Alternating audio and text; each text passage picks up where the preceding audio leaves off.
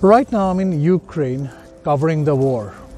Though I'm amidst the profanity of killing and everything that a war brings along, I still have experienced the very deepest emotions, the very deepest examples of kindness and humanity during my time in Ukraine and the Polish-Ukrainian border in the last many days.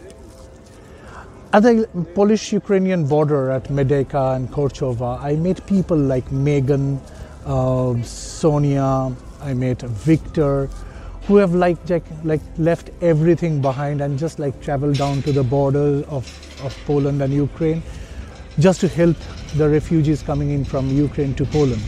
Sonia is a photographer from the US who's kind of left her job, and just because she speaks Russian and a lot of refugees who coming into Poland speaks Russian, she just thought that she should be there to work as a translator for them. Megan is a doctor, and she thought that this is the time that she need to be at Medyka to help the ailing who's walking into Poland through the Medyka border. Victor and his girlfriend was spending their holidays on the Alps when the war started, and they immediately knew that people would be in crisis, people would be coming into Poland from Ukraine. They cut short their holiday, they just stuffed their jeep with essentials and drove all the way down from the Alps to the Polish-Ukrainian border just to help people.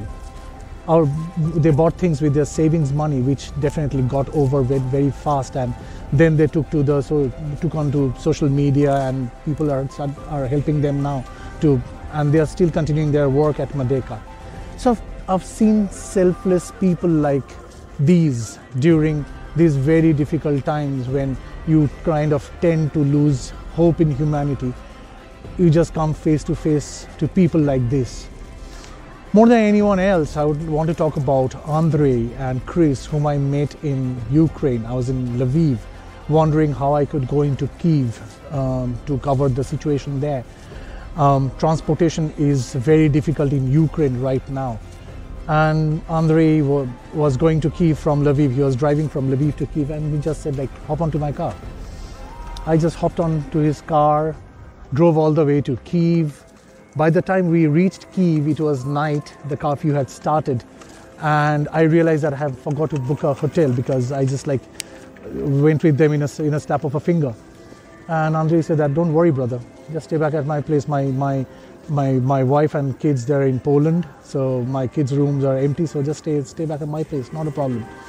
Not only that, after driving for 9 hours, he cooked dinner for me, fed me, gave me his boys' bedroom to stay in. Next day we went to Badshah, Basmati together to witness the horrors that has happened there.